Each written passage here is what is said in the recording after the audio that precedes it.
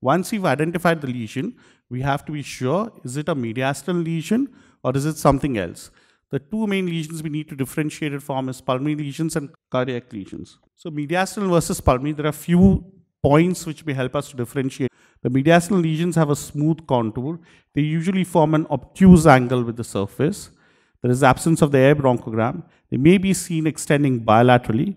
All the mediastinal lines that we described as till now, they may disrupt those, and they may have associated spinal, costal, and sternal abnormalities. Whereas lung lesions are usually surrounded by air, they form an acute angle with the surface. They may contain air bronchograms and usually unilateral. So this is how a mediastinal mass and a lung mass will look schematically. The mediastinal mass sits under the surface of the mediastinum and it creates an obtuse angle with the lung. This is a lung mass which abuts the mediastinal surface and creates an acute angle with the lung surface. Now again, as you can see, there is a mediastinal mass which is surrounding the right mediastinal border, and this turned out to be a thymoma. This is a lesion which is seen in the right upper zone, which is forming an acute border with the mediastinum. This is a lung mass which turned out to be a Pancoast tumor. Now, this is how we differentiated mediastinal and pulmonary lesions. Now, to differentiate between mediastinal and cardiac lesions, we have the hilum overlay sign and the hilum convergence sign. Now, the hilum overlay sign says that if you can visualize the hilar vessels through a mediastinal mass, then the mass does not arise from the hilum. So, as you can see, this is a large mass out here, and we can see the pulmonary hilar vessels through the mass. So, this does not arise in the region of the hilum. Because of the way the mediastinum is made, most of these masses will be located in the anterior mediastinum. This same lesion, which is seen on a CT scan, which turned out to be a lymphoma in an HIV positive patient. Again, the hilum convergence sign, this is basically to distinguish a bulky hilum due to pulmonary artery hyperplasia from a juxtahilar mass or a lymph nodal alignment. If the pulmonary artery branches are visible through the opacity and these branches converge towards the waist of the heart, that means they are going inwards toward the heart, this is a positive hilum convergence sign, and this opacity is likely to be due to a juxtahilar mediastinal mass.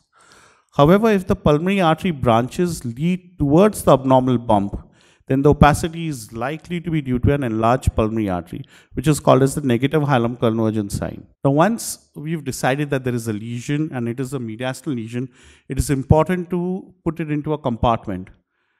There have been many classifications and divisions. The anatomy is divided into 4 parts. There is a classification which is mainly on the lateral chest radiograph given by Felsen, which we follow, which is divided into 3 parts. But it is important to note that these divisions are all theoretical rather than physical, and that the disease can spread from one compartment to the another, and that some diseases do not exclusively occur in any one compartment. Let's look at the Felsen's classification.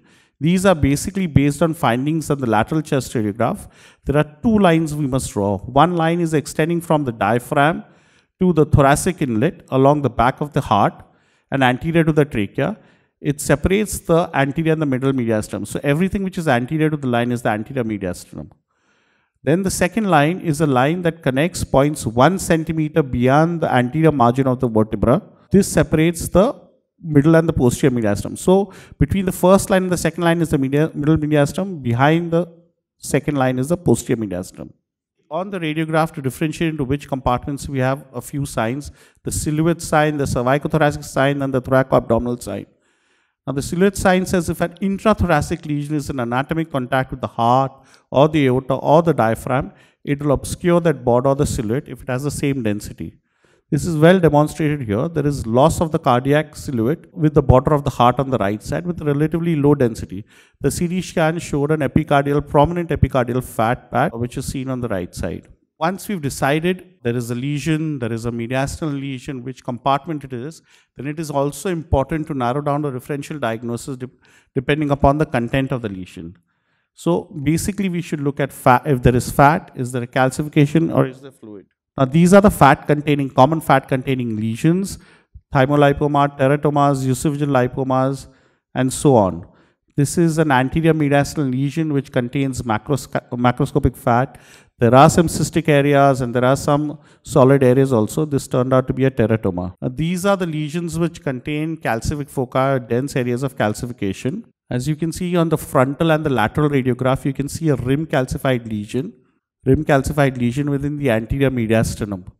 On the CT scan, again, this turned out to be an enhancing rim calcified lesion in the anterior mediastinum, which was diagnosed as a thymoma. Now, what are the fluid-containing lesions? The common ones in the anterior mediastinum, thymic cyst, then we have the thymomas, teratomas, pericardial cyst, foregut duplication cysts, and so on. Now, this is a simple unilocular cystic lesion which is seen in the anterior mediastinum. This turned out to be a thymic cyst. Now, more important also is, after the contents, does the lesion enhance or does it not enhance? The enhancing lesions are obviously hyper-enhancing lymph nodes, thyroid tissues, paragangliomas, hemangiomas, and any vascular lesions. As you can see here, a descending thoracic aortic aneurysm. In addition to this, we need to see whether there are any associated abnormalities. If there are presence of localized pulmonary lesions in addition to the mediastinal abnormalities, as occurs in malignancies and tuberculosis, if there is any abdominal involvement in addition to thoracic, as happens if there is a rare pseudocyst in the thorax, neuroblastomas, and if there are any associated vertebral anomalies such as neuroenteric cysts and neurogenic tumors. So most of this diagnosis can be made up to the content of the lesions on chest radiography. But what is the role of computer tomography in mediastinal lesions? To define which compartment is it from? Yes, to confirm which compartment. What is the content of the lesion? What is the enhancement of the lesion? Any associated abnormalities? And based on the division and description, ultimately, we need to give a diagnosis based on the CT findings. But there were different classifications by anatomists, there were different classifications by surgeons, and different classifications by radiologists. So there was a need to have a classification based solely on cross-sectional imaging, because that is what gives us the final diagnosis.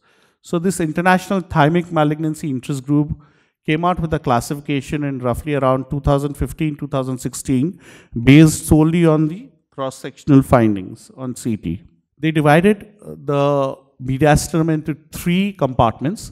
One is the prevascular compartment, which is basically bounded superiorly by the thoracic inlet, inferiorly by the diaphragm, anteriorly by the sternum, and posteriorly, which is important to note, by the anterior aspect of the pericardium as it wraps around the heart. Okay, the contents include thymus, fat, lymph nodes, and the left brachiocephalic vein. The visceral compartment was anteriorly bounded by the posterior boundary of the prevascular compartment and posteriorly by the vertical line connecting a point on the thoracic vertebral bodies, 1 centimeter posterior to the anterior margin.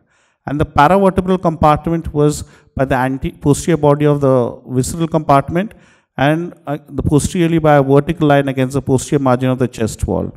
So this is schematically how this division looks like. Prevascular compartment outlined in red, the visceral compartment outlined in blue, and the paravertebral compartment outlined in yellow. These are various sections at the level of the aortic arch, the left pulmonary artery, and at the left atrium, which shows how the division of the mediastinum runs through and through. Again, based on this division, we have certain divisions which occur in certain compartments, and we can divide these based on the content of these lesions into solid, cystic, and fatty lesions. So as you can see in the prevascular compartment, there's a large lobular heterogeneous prevascular lesion with a large amount of macroscopic fat. There are some soft tissue within it, and there is some fluid density with this. This turned out to be a mature teratoma. Again, there is a well-defined low attenuation lesion in the thymic bed in the prevascular region. This is unilocular with no evidence of any internal septa or soft tissue. This turned out to be a benign unilocular thymic cyst. In the visceral compartment, basically, you can divide it into solid and cystic lesions. Again, you can see a well-circumscribed homogeneous subcarinal lesion which is seen indenting the left atrium. This is a bronchogenic cyst. The paravertebral compartments, basically, most of the lesions which occur here, that is 75% of the lesions, are of neurogenic origin. These include peripheral nerve sheath tumors such as schwannoma, neurofibromas, plexiform neurofibromas, and malignant peripheral nerve sheath tumors, sympathetic ganglia tumors, and paraganglionoma tumors. The non-neurogenic tumors account for only about 25% of the lesions which we can see. Again, these can be divided into solid cystic lesions. You can see that there is a well-defined heterogeneous soft tissue lesion in the right paravertebral mediastinum, and on biopsy, this turned out to be a benign peripheral nerve sheath tumor. Now, you must understand that you must see these lesions not only in the mediastinal window, but also the bone window, because it is important to differentiate between benign and malignant lesions. The benign lesions usually cause just erosion, pressure erosion of the adjacent vertebra, but if there is destruction or invasion of the bones, then that goes more in favor of a malignant lesion. An MRI at this point in time also helps us to delineate whether there is any intraspinal extension. So what is the role of MRI in mediastinal lesions? One, it is a most useful imaging modality if there is a confusion whether the lesion is cystic or solid. Example, if there are thymic cysts, to differentiate thymic cysts from solid thymic neoplasms. Whether there are any cystic or necrotic components to delineate septae within lesions or soft tissue components within cystic lesions. Then for evaluating neurogenic tumors and extent into the spinal canal, MRI is also useful in those cases. In intracardiac tumors, it is helpful in delineating intracardiac tumors. In patients with renal failure in which we cannot give IV contrast, a plain MRI helps us also to delineate the vascular abnormalities. So in conclusion, CT is the modality of choice in evaluation of mediastinal lesions. Tissue content of the lesion is important in arriving at a diagnosis. Some lesions can be diagnosed based only on the imaging criteria, such as retrosternal goiter, fat-containing lesions like lipomas, thymolipomas, and purely cystic lesions. Most other lesions need to be correlated with clinical details, tumor markers, and histopathology. And the ITMIC division or the ITMIC classification helps us in identifying and precisely identifying mediastinal abnormalities at cross-sectional imaging.